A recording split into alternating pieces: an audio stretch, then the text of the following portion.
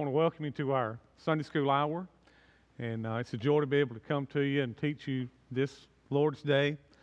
I want to just remind you we're going to be doing some things between now and the end of the year. A lot of things have to do with Operation Christmas Child. This coming Wednesday night, November the 3rd, we're going to be packing 250 boxes for children all around the world. We've already given out 250 for people out of the church to do. We're having a packing party on Wednesday night, and it's open to anybody who wants to come. We'll be over in the gymnasium. Instead of our adult Bible study, we're going to be packing boxes, and we're looking forward to that happening. And then November the 15th through the 22nd, morning and evening, we're going to be taking in shoe boxes from all over North Alabama. They'll be bringing them to our church. We are a collection center this year, and we'll be doing that for that entire week. And then after the week, we'll be loading those on a truck and taking them to a church down at Aniana that's in charge of getting them to Atlanta, to the warehouses. And we're looking forward to doing that, and we're needing some volunteers if anybody's interested in that. And then on the 29th of November, we'll be traveling. That's on a Monday, to the warehouse in Atlanta to work there for a whole day. And we've got 25 spots reserved. Anybody who would like to go, you can sign up. Sign-up sheets back here on our bulletin board in the fellowship hall. Well, let's go ahead and get started in our Sunday school lesson. We are in the book of Colossians, and this morning we're in Colossians chapter 2, verses 4 through 15. If you have your Bible there at home, maybe you can turn to that, and we'll be looking at each one of those verses as we teach the Sunday school lesson. Before we begin, let's have a word of prayer today. Father, I thank you for an opportunity to study your word, and I pray you'll bless this Lord's Day here at the church building at Sardis. Bless our services, bless our Sunday school. Lord, I pray for those who are shut in at home and who cannot come and who are listening today to the Sunday school lesson. I pray you'll bless that, bless us as we study together. In Jesus' name, amen. In Colossians chapter 2, we're going to be talking about the gospel's forgiveness. In Colossians 2, 4 through 15, the Apostle Paul taught the church at Colossae to remain faithful to an authentic gospel message. He had helped with the starting of the church, and he wanted to keep them on track, and he knew the dangers that churches have of straying away from the faithful gospel message, and he didn't want false teachers to come in and to draw them away. So we're going to talk about, first of all, some false thoughts. There were one time back in history, there were Spanish sailors who discovered the Galapagos Islands, and they found on those islands so many tortoises that they named the islands after them. Galapagos in Spanish is the word for tortoise. And today, except for a few zoos around the world, and those islands are the only place that that particular breed of tortoises live. And you can find them only if you're looking in the right place. Now, in spiritual terms, when you think about that, in spiritual terms, God's forgiveness is something we need to look at, and it works the same way. God makes it abundantly available to any person, but you have to be looking in the right place to find the forgiveness of God.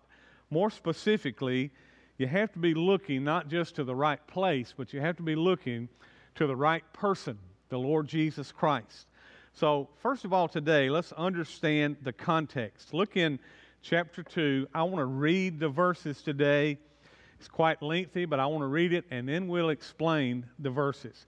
Beginning in verse 4, it says, "Now this I say, lest anyone should deceive you with persuasive words. For though I am absent in the flesh, yet I am with you in spirit, rejoicing to see your good order and the steadfastness of your faith in Christ. As you therefore have received Christ Jesus the Lord, so walk in him, rooted and built up in him and established in the faith, as you've been taught, abounding in it with thanksgiving. Beware lest anyone cheat you through philosophy and empty deceit, according to the tradition of men, according to the basic principles of the world, and not according to Christ. For in him dwells all the fullness of the Godhead bodily. You are complete in him, who is the head of all principalities and powers.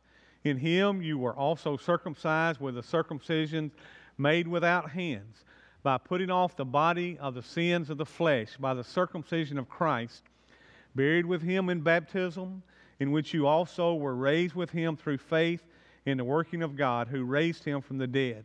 And you being dead in your trespasses and the uncircumcision of your flesh, he has made alive together with him, having forgiven you all trespasses, having wiped out the handwriting of requirements that was against us, which was contrary to us.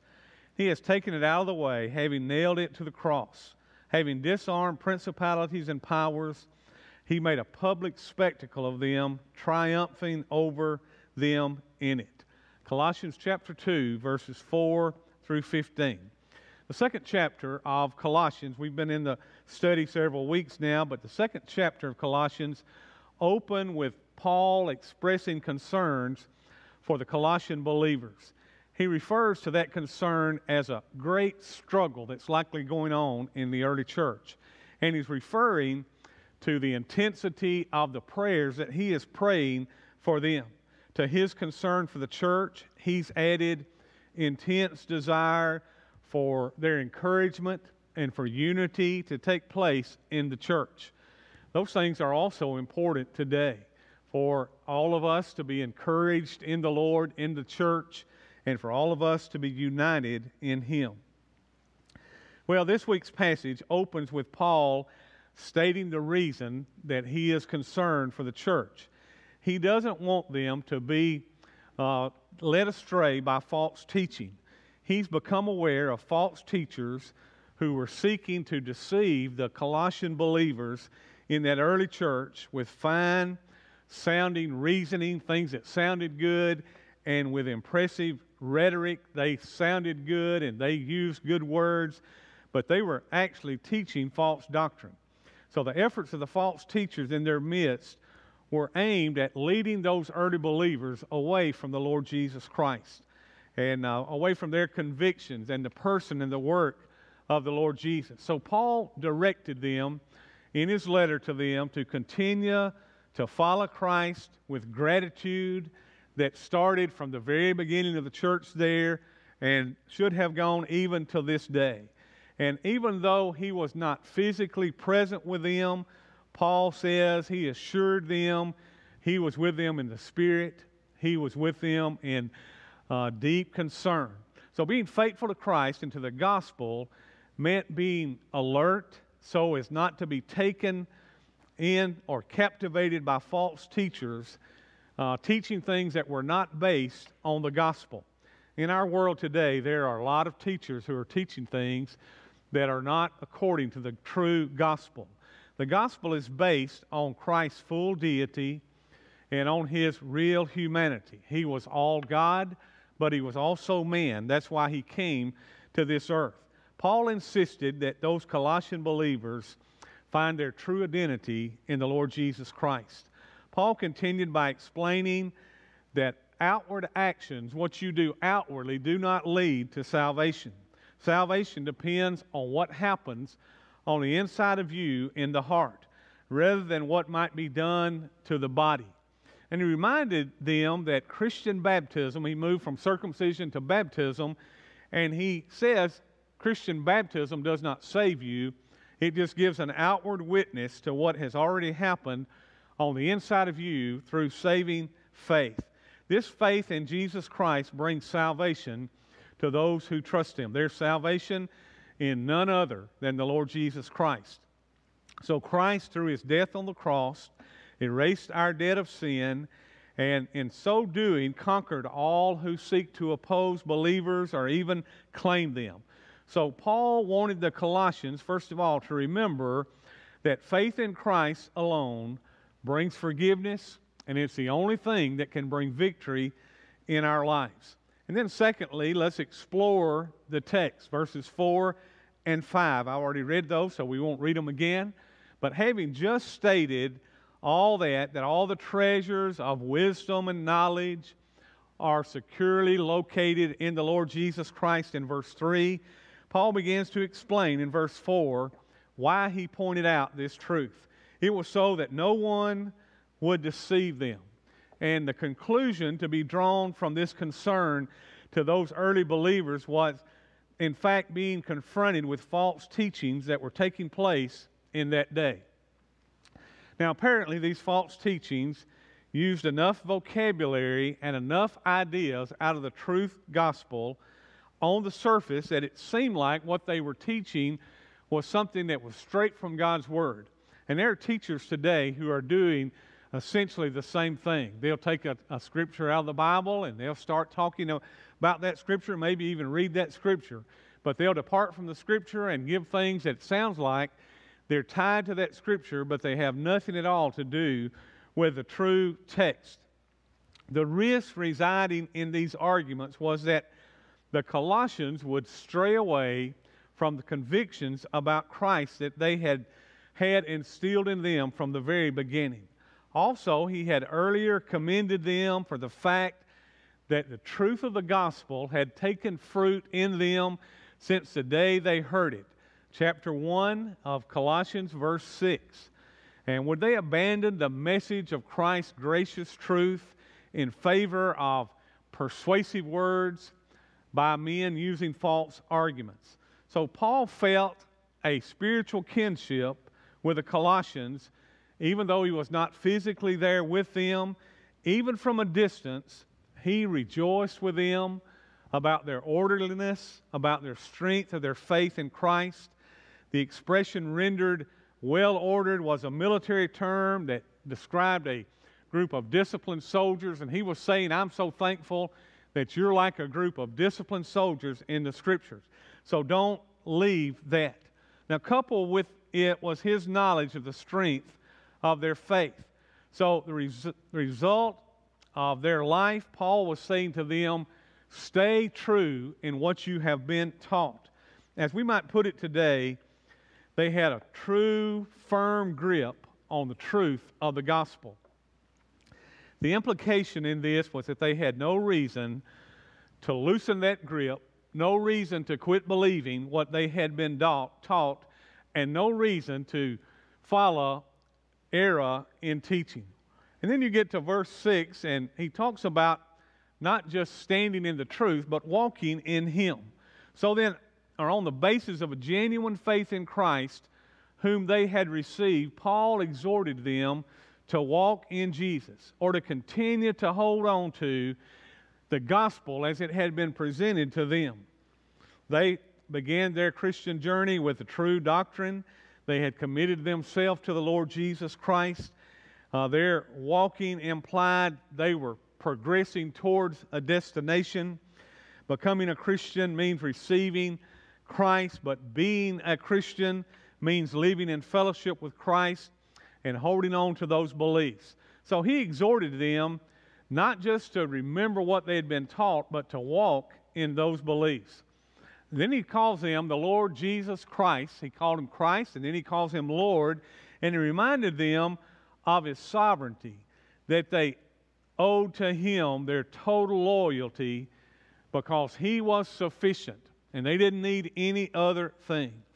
And then verse 7, not leaving to chance that the Colossian believers understand fully the depth of what it means to walk in Christ, Paul then gives them 4 phrases that talks about walking in Christ. And he gives those beginning in verse 7.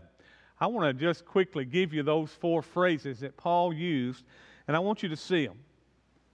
The first is the idea of rooted, an imagery drawn from a field of agriculture, like working out in the fields. Around our church this week, they have been harvesting soybeans behind our church and the side of our church.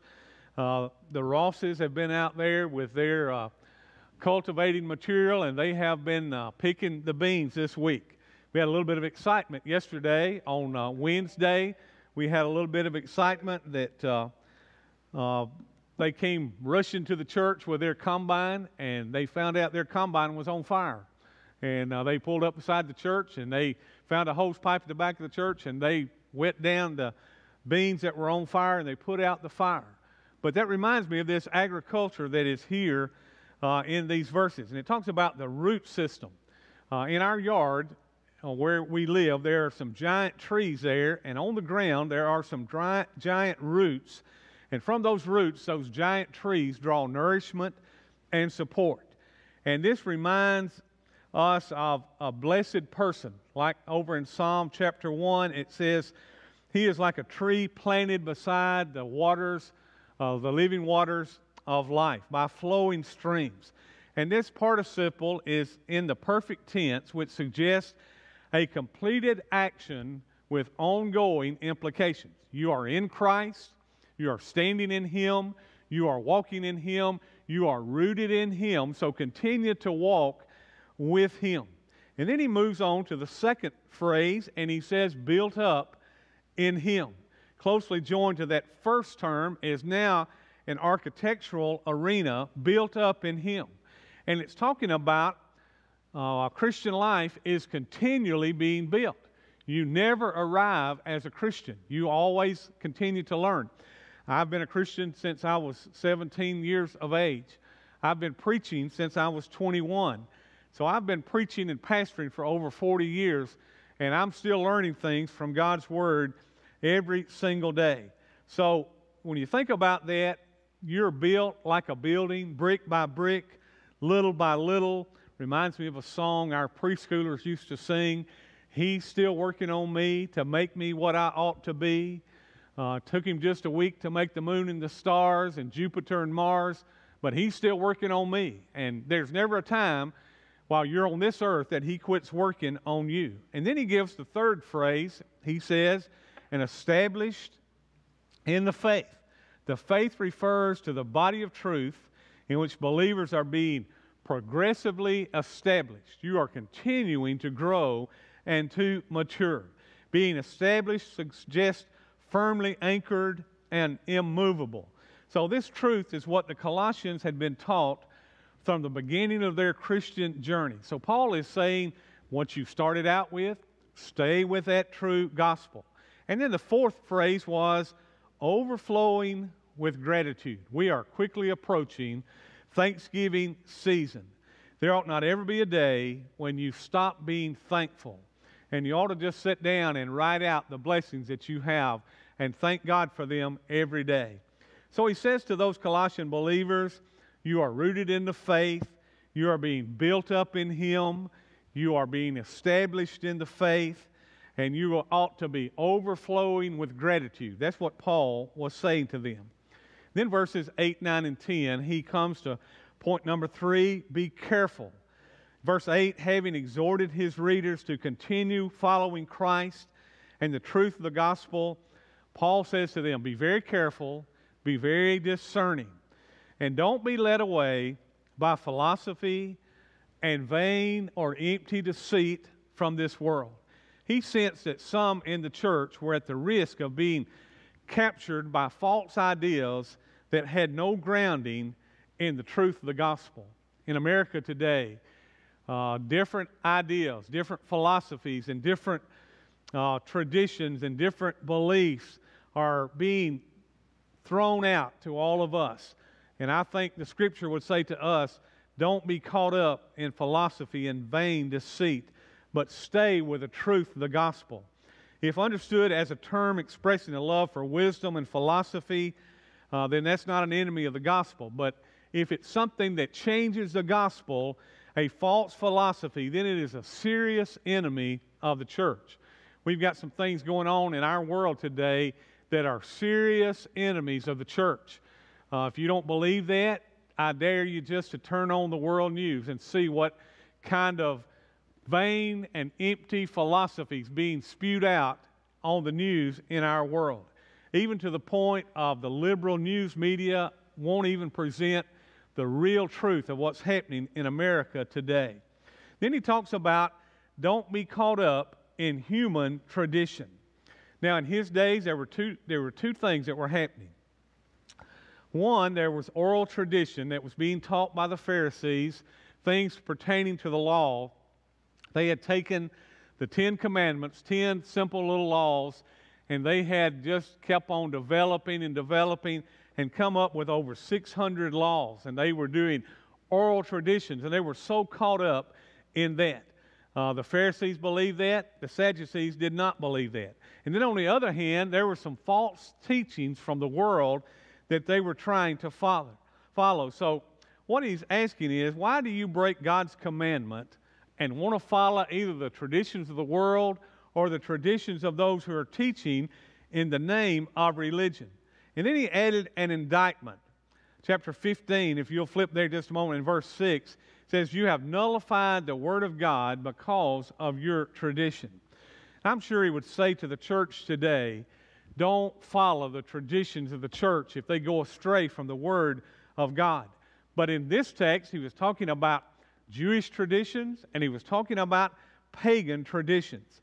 So in addition to a basis in human tradition, the false philosophy that was putting these Christian believers in danger was also based not just in religion, but in the elements of the world. And then you move on to verses 9 and 10. And a positive declaration about Christ's divine nature serves to render meaningless and unnecessary a system of belief about things which have nothing at all to do with God. So he's saying to them, stay true to the Word of God. Stay true to the gospel of the Lord Jesus Christ. Now, Christians down through the ages have accurately believed and confessed the all-sufficiency of Christ as Savior and Lord. And Jesus Christ fully meets our spiritual need. We don't need anything else. And that's what Paul is teaching. And then he comes to verses 11 through 15 to close out this section of the Scripture. And he talks about remember by means of the rite of circumcision. And he talks about that physical circumcision that was true in the Old Testament. And then he brings it over into the Bible days where Jesus was living. And he talks about spiritual circumcision. The former was the circumcision of the body. The latter is the circumcision of the heart, where your heart is purged from sin. And the fact that this topic had to be addressed reveals there was a Jewish component to the false teaching threatening the Christian church, a truth that becomes apparent later on in the book. So the physical circumcision of the Old Covenant is contrasted with the Messiah's spiritual circumcision. And then to come down to the end of the chapter, he moves from circumcision and he talks about baptism, the immersion of a believer in baptismal water. And that symbolizes what Paul termed as being buried with Him, buried with Christ in baptism. And this act of baptism gives witness to a repentant sinner's faith in an identification with Christ's crucifixion. Now, baptism never saved anyone. You can be baptized as many times and as many places as you want to be, and that will not save you. Baptism shows that we have died to our old way of life and we're rising up out of the water to walk in a newness of life. And then verses 13, 14, and 15, Paul explained to the Colossians their need for the new life God had worked in them was because they were dead in trespasses. So when you get saved, God forgives you. You are dead to that old life. You are dead to your sins and dead in trespasses. And because of that, you put on the Lord Jesus Christ. God's action in response to saving faith is that He makes us spiritually dead alive with Christ, and in so doing, He forgives all our trespasses. Notice here he talks about the debt that was against us. Christ has moved that debt out of the way. What a wonderful thing to think about when you get saved, when you ask the Lord to save you. The Lord Jesus takes all those sins and He removes them. The Bible says as far as the east is from the west. The Bible says He throws them behind His back and He can never see them again. The Bible says He plants them in the depths of the sea and they are gone forever. So Paul is saying to the church, stay true to the gospel. He forgave your sins, past, present, and future. They are gone forever. Don't let anybody come and deceive you with false doctrine. And I would just say an amen to Brother Paul and an amen for the church to listen today. Don't be carried away with every wind of doctrine. Stay with the truth of God's Word. believe the gospel, stand in it, walk firm in it, trust that the Lord has removed your sin debt, and you stand righteous not because of you, but because of the righteousness of the Lord Jesus Christ. Now, I want to ask you to forgive me. I was supposed to be teaching a Sunday school lesson, and I just preached a message. Amen. Thank you, and God bless you, and I hope you enjoyed the teaching today, and I hope you'll tune in today for our worship service in just a few moments. Thank you, and God bless you.